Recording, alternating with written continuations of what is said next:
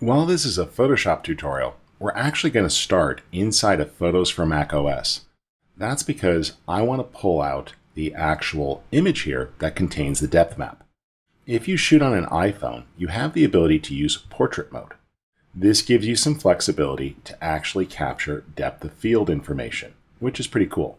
This will allow you to go in and grab information and use the sensor on the camera for depth. Now, what's important here is you can choose these different images and get them into your system, but you have to export these in a particular way. Same thing if you're on your mobile device, you can share these, but you have to share the unmodified originals and include all the data. Now, what you do is choose File Export.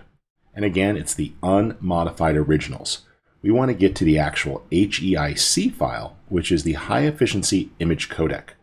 That's cool. Let's go ahead and export these. And we'll target a location. I'll just make a folder here called depth and save those. Now, what it does is it writes out some extra information. Now, what it did is it wrote out some extra information. You see 21 files for those 7. That's because you have the HEIC file plus the XMP sidecar and some extra information here about how the file was developed and its settings. What we can do now is go to Photoshop and force these to open, but it's a little tricky. What I suggest here is you actually go to Bridge. Now, this is going to sound strange, but this gives you the flexibility to force files to open into Adobe Camera Raw. This is going to give you the ability to not use Camera Raw as a filter, but more non-destructively. So just navigate to the folder of images. Select the image files. And then right-click and choose Open in Camera Raw. Now, these aren't actually raw files, but there is information here that we can work with. For example, if we go here into the masking tool, you'll see that we have depth range. This is something that you might not have realized was there because you have to bring these in the HEIC format to see it. Now, if you're shooting on an Android phone and it has this ability for depth, it might be in the DNG file. But on the iPhone, this portrait mode is only available when shooting HEIC. This allows me to choose this and define the depth. Choose to see the depth map and then start to adjust. Notice here how I can really refine this and target the selection. That's very cool there. I've been able to choose the flower. I like that, and that created a new mask. Now, that's going to work nicely for me. And I could choose to see the overlay, and we've got everything but the flower selected. So now I could just dial down that background to pull that back. If I flip this here and I say that I want to duplicate the mask, we can rename that one and we'll call it flower and actually just invert it. Choose the depth map and just flip it. The X key.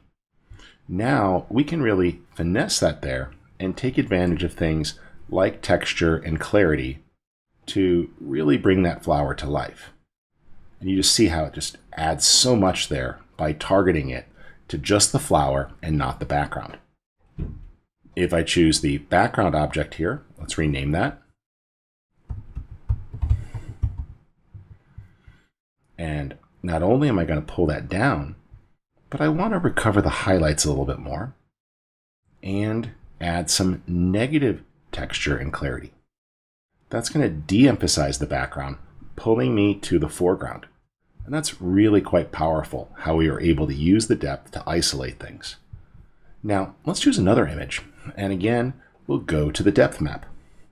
We're going to create a new mask here using depth range. And just take a look at what's going on, and you can refine this. So there's the depth range for this particular image. And I'll click. Notice how it started to make a choice. So that's pretty cool. And we can finesse that. By dragging here, I can control the foreground versus the background. And you can see the little chunks of data where it spikes. This is really cool and works nicely. If you want to see the depth map, you can even look at it a bit more and really understand what you're choosing.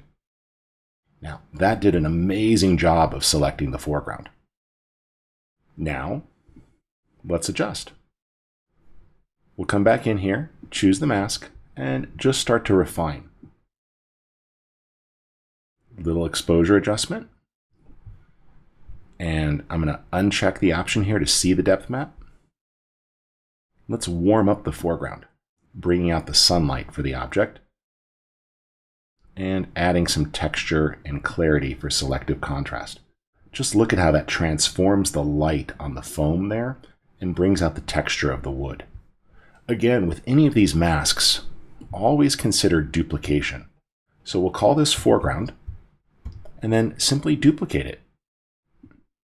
And we can rename that background.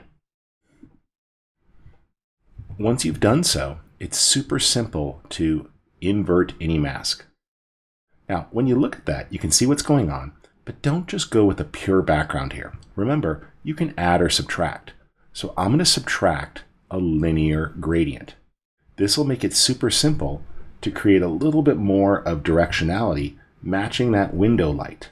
And so what I want to see is a bit of fall off. So as the light comes through the window, it's going to fall off as it moves across that background. That works out nicely. Now as we adjust, you can see the transformation. For example, bringing out the light, coming through the window, but not going quite so far into the scene, so it has more of a transition.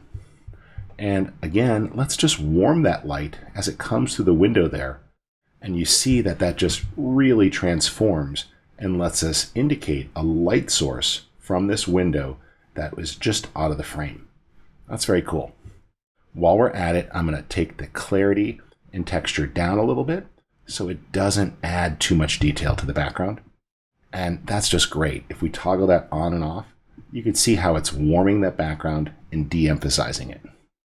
Now, if you have hot spots like we do here, problem areas, you could add a spot mask for those. I'm just going to create a new mask and say, make a mask based on luminance range. Choose that hotspot, and you see that it targets it. Now we can finesse what's going to be chosen. In this case, we've done a nice job of really getting just the target areas. And we got the bright spots there where it's a little too bright. I like that. And we can just dial that down. And look how it's a nice little hotspot removal just on that area where we had a blown highlight and a little too much highlight on the side of the glass, which is quite cool. Now I'm just going to come back to the global, and while we're at it, let's get a little bit creative. We'll come into the profiles here and just take a look. And remember, there's all sorts of options. I'm just going to take a look at some of these nice artistic ones here to give it a quick feeling. And then using a single slider, we can dial in that color grade just to lean into that a little bit more. And these are super fast and simple as ways to emphasize an image. Now, these work great. And remember, these depth maps can be combined. So for example, here, I'm shooting a reflection, which you would think would totally confuse it, but it can actually handle it. So let's start with the depth range and click on me as the subject. And it did a pretty good job of choosing me and these objects here. Now I can play with that. And if I look at the depth range, it's so easy to see what's happening. This just lets me dial that in and really finesse, making sure I got the phone in my hands and just a hint of the background. And by playing with this, you can just totally dial in what is chosen and what is not chosen, which is cool. Now we can uncheck that, and I can really finesse this. Bring myself back out a little bit by pulling down the exposure and adding a little bit of texture to pop and some sharpness to just the portrait area. That worked out well. Now let's take that mask and duplicate it, and we're going to call this midground.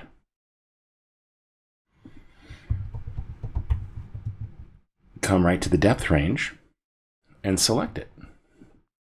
And it's super easy to refine. So looking at that depth range there, I'm just going to see the depth range map and move this a little. Pulling it off of me and moving it into the background area a bit. And look, it's so simple to switch that from a foreground mask to a midground mask. And we could just dial that in. So now the architecture behind me is targeted, which is cool. We'll unshow the depth mask, and we can control that area, recovering the reflection a little bit more, and just adjusting the color temperature of it. I like it. And let's go once more and select just the sky, which is clearly blown out here in this phone photo. It's going to target it very nicely. And we can recover the sky and lean into the color craziness here, just warming or cooling it. I like that a little warmer here, playing with the color. Now, as you look at this, the depth mask is amazing. It's not as simple as just a select subject, because by manipulating it, we can go in and see things like the foreground or the midground, making for some very targeted adjustments. So whether you're doing portrait photography or product photography on an iPhone, using that LiDAR sensor and depth map is really powerful, but you have to open up the actual HEIC file. Otherwise, you can't access that depth map data.